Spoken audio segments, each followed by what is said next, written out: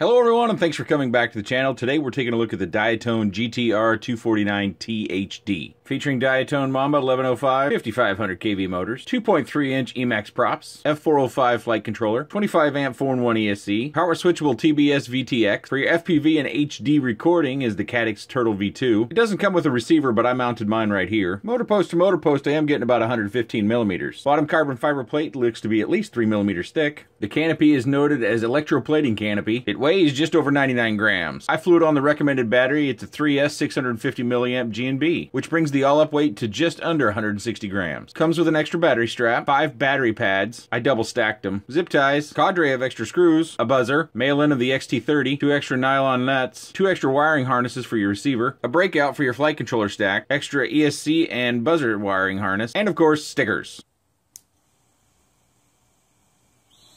So Diatone reached out and they made sure I had the quad, and then they also asked me to double check which version of Betaflight came on it. And I did find that it came with 4.0.6, and they wanted to make sure that I had the proper CLI, so I get a feeling that they really wanted this flown on 4.0.6. So this should be how it comes from the factory. And one of the things that you'll notice is every once in a while we get a shudder. You might refer to that as an oscillation. You might look at that as a D-term oscillation. I did tinker with the PID tune, and I didn't find I could make it any better, so I went back to the factory default PID tune. And with this machine, I think the reason why you'd want this is you're wanting to get HD footage and you don't want props in view. Now that's a personal preference, so that's something that you'll have to decide whether props in view or not is something that you highly desire or not. But I had to train myself a little bit to fly this to minimize the oscillations or the prop wash that you get in this. And because my flight style doesn't adhere itself very well to more smooth cinematic sort of flight style, you know, I like to go fast and stay close to stuff and zip around.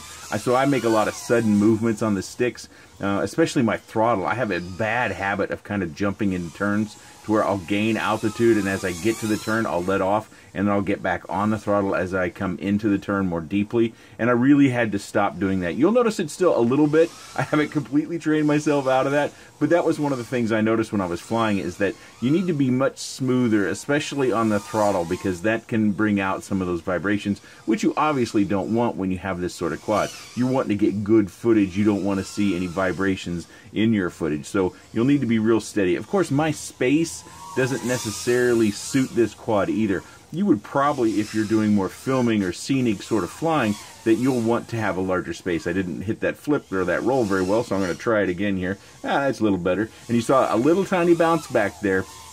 I think an ND filter can also help a great deal.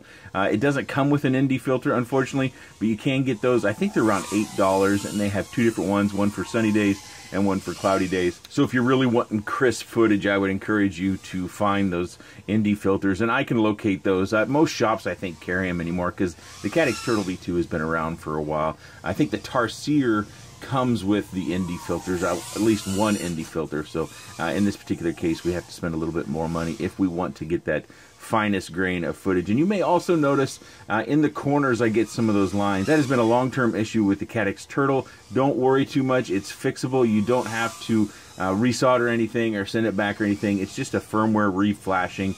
Beta FPV has a support page on it. Happy Model has a support page on it. I think Diatone does as well, but I wasn't able to find it. And as we wrap up the flight, we're going to see about a 3-minute flight on this. Of course, we didn't see the OSD in this flight, so you have to either take my word for it or you have to double check the timeline on that. So a couple things to note that I think most people will ask right away. One is the canopy. I did have several crashes, especially in my first few flights when I was really trying hard to figure out how I could aggressively fly this thing. I flew it about as aggressively as I could in my space in the flight footage you saw, and while keeping a pretty good footage. You know, I didn't do an outstanding job, but I wanted to give you some idea. Of course, you could always fly slower and more smooth, and you'll get even crispier footage, but I wanted to give it the other end of the spectrum to see how fast you could go. And that punch out over the house that you saw, you know, these Diatone Mamba 5500 1105 motors, they're pretty special motors. You know, it would be real easy when I've got these builds on the table to just run these motors every time. And I've been searching for other motors that have the efficiency and the performance, and I'm just not finding them. So even if you're not interested in this quad, if you're doing a build and you haven't experienced those 1105 5500 kV motors, I highly recommend it. They're inexpensive And so far, from all the motors I've tried, and I've only released like one video on a motor, and it was the Zing motors, I think, that were the blue and the polka dot on them. So I've done some other testing with motors in the back end. I just didn't make videos on it, and that's my own fault, because I was just rushing through those things, trying to find something else that we can use that is better than these 1105 5500 kVs. And I think you just have to go up to the 1200 series motors. You just aren't going to find anything in the 1100 series that perform like these. So that's my spiel on the motors. If you're a builder, please give these a try. I think you'll be impressed with those. But it does look like you can fly bigger props. You could put 2.5-inch props on there if you wanted to. Of course, that's probably going to require retuning.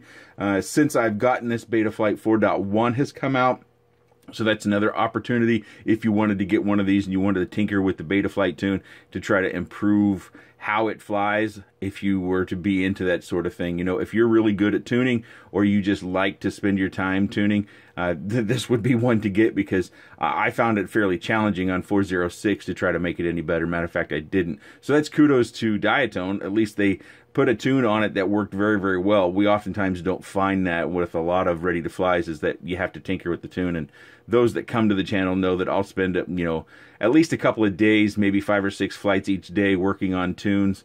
And oftentimes I'll get a tune that I'm, you know, 60 to 70% comfortable with, maybe a little bit more, and then that's the flight footage that you see. In this particular case, you're seeing the tune as it should come to you, unless they update to 4.1. As far as putting the receiver on here, they like using this. I'm not a fan of this, because it really doesn't do us much good to have 2 antennas kind of right next to each other.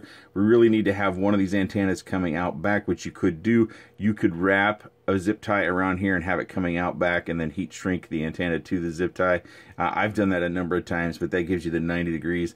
That's a maximum range issue. Of course, with the FrSky XM Plus, you do get very good range. So unless you're doing something longer than, not just what I do, but, you know, pretty long range, maybe you're going out more than 300 meters, you may find that you can get a little bit more if you rearrange the antenna placement. Got a high quality VTX in here from TBS. The flight stack, they still do the little rings on here. Hopefully you can make that out. I'm not a fan of all these little rings, only for the purposes that if you ever have to take it apart, you've got to be careful that these little rings don't bounce away from you and then you're out one. Because if you don't have a bin full of these rings, then you're in a little bit of a bad spot, because you're going to have to even out, especially your flight controller, and if you fly in angle or horizon mode to where it's doing any sort of self-stabilization. Of course, you can recalibrate, and if your board's not flat, then that will solve that non-flat board issue for you. But I think most of us like to keep our boards pretty symmetrical, so you want even spacing so you don't have anything touching one another. So I'm not a fan of these rings, although I appreciate the fact that it's providing soft mounting, so it's keeping our flight controller from having to fight any vibrations that might be making their way in there. So that should help improve. Oh, I got a little bit of grass down in there. Also, the flight footage you saw, the yard won't look like that anymore. I don't think I had any flights before we got a snowstorm and a bunch of leaves fell. So winter has arrived, although it warmed up today and I got to fly outside a little bit. It wasn't pleasant, but so a little warning to long-time subscribers, the backyard is going to start looking kind of gray. This canopy and the electroplating, you might remember if you come regularly to the channel, I had a King Kong one that was plastic and it broke. This electroplating must be a form of painting or coating the canopy, because I didn't find that in any of my early on crashes when I was flying it, that this canopy, obviously it didn't suffer any damage. Everything's fine just as it is.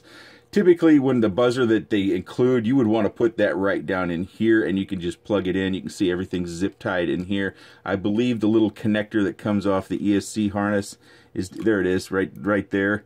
You can just plug the buzzer in there, and then it's got a sticky pad built into it. You can squirrel it away right down off the bottom carbon plate. Two last details here before we go. I mentioned it in the quick roll. I double stacked their battery mounting pad, and that had to do with how they routed the battery strap.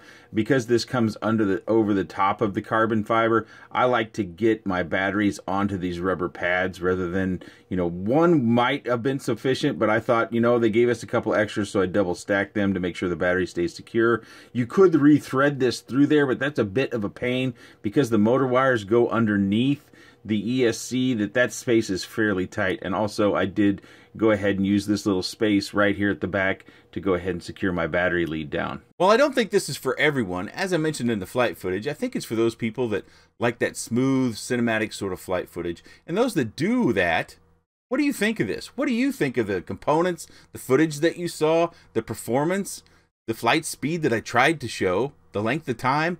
What do you think of this quad? Is it a quad for your quad toolbox?